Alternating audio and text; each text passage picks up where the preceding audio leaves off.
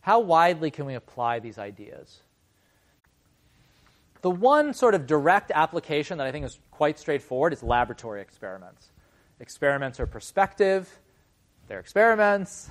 You have to basically have some sort of research design in mind when you design the study. So if you have a research design in mind, presumably you have a test in mind that you're going to run. I've done some experiments, and I've actually enjoyed doing them recently. I learned a lot from working with experimental economists. But the fear from the outside of experimental economists is that experimental economists are showing us 5% of all the tests that they've run. Now, I'm exaggerating it, but that's the fear from the outside because we don't know what labs they've run. So this is a case where it seems like low-hanging fruit. Muriel Netterly at Stanford and her co-author Kaufman take the opposite approach. Their point is like, look, labs are cheap to run. You can run a lab for $1,000, $2,000, or something like that.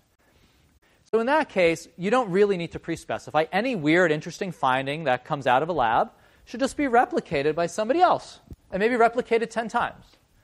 Okay, so the cheaper the cost of replication is, like if it were literally costless, then maybe pre-specification isn't as essential because at low cost, you can check if this actually holds. This is an interesting point that Muriel makes. That said, it would really be nice to know all the labs that are run. And it would be really nice if all this data were shared for the research community. And the only way we're going to know what was run, and the only way we're going to be able to get access to data, and even know that the data exists, is if stuff is pre-registered. Prospective non-experimental studies. This is another category of studies. Prospective means, pre-planned. Like, I plan to do something or collect data or get my hands on data before I have it. It's like a natural experiment or a policy experiment or quasi-experimental or whatever term you want to use.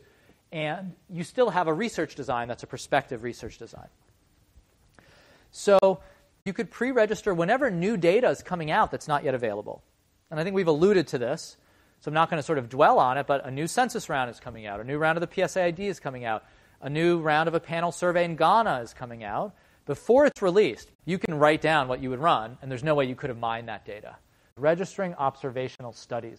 Let's talk about Dal-Re et al. They have a much more sort of provocative position on registration of research.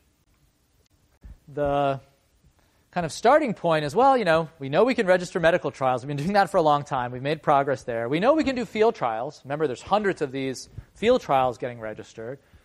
We think it's pretty straightforward to register lab experiments. And we also think, based on the discussion we just had, sure, there's some limitations, but it is kind of straightforward to register a prospective non-experimental study. This is what I'm going to do with the data. You register that. What about the non-experimental observational stuff that may not be prospective? What do we do with that work? How can we bring transparency practices into that realm? And in particular, specifically, can we register these studies? The first thing they do is they did a search on all published medical papers in the year 2011. There were 400,000 papers. RCTs were 6% of studies. These are studies involving human data. So it's not like animal studies or DNA microarrays. It's like human beings, 400,000. 6% were RCTs. So again, for those of us from the outside, we think of medical research, we think of RCTs. No, over 90% were observational studies. That's where the bulk of research is. What are we going to do with all this observational research? How can we bring transparency practices here? There's 5 or 6 of these dueling journal editorial statements in the leading epidemiology journals about whether observational studies should be registered. And most of the journals came out and said no. We just don't think it's practical. A couple of them came out in favor, and this Dal-Re et al. Comes out in favor. Why do Dal-Re et al. Make this case? They have a very strong call in favor, and they make some interesting arguments.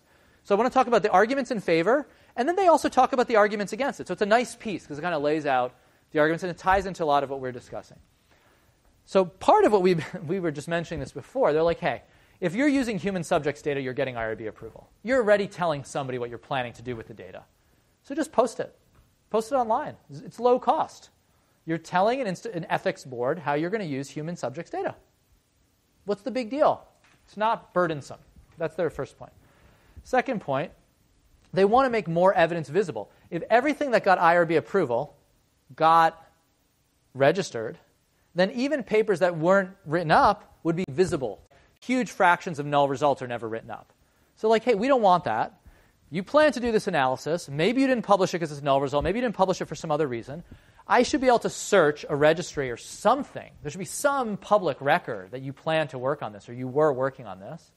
So I can try to contact you for your results. So I can do a meta-analysis. So I can combine results across studies. Sounds pretty good. 3, speculatively, they don't call it speculative. I'm calling it speculative because I think it's speculative. I just don't think there's evidence for this yet. They say, you know what? More people are going to publish their results if there's a registry. It's not implausible. Now there's a record that you plan to work on something.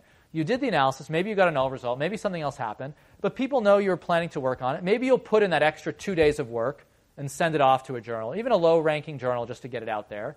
And if no one knew about it, you'd move on to something else. But the way they put it, and they have a nice quote in the paper about this, I didn't put it on the slide, is, people will feel some sort of, professional obligation to get work out there when they said they were going to work on it. What's the downside? They talk about this downside. They kind of brush it off. But I think this is the big downside. And this is the point that comes up whenever there's discussion that I've had with people about registering observational studies, which is the following. If we're talking about registering studies using easily available, publicly available data, it may be impossible to verify whether the analysis preceded the registration. What's to stop people who are dishonest? It gets back to the honesty point to some extent, but who are somewhat dishonest or who saw a related analysis in another paper from basically registering something after they already know what the result is. We're kind of on the honor system here. And the whole point of registration was to get away from the honor system.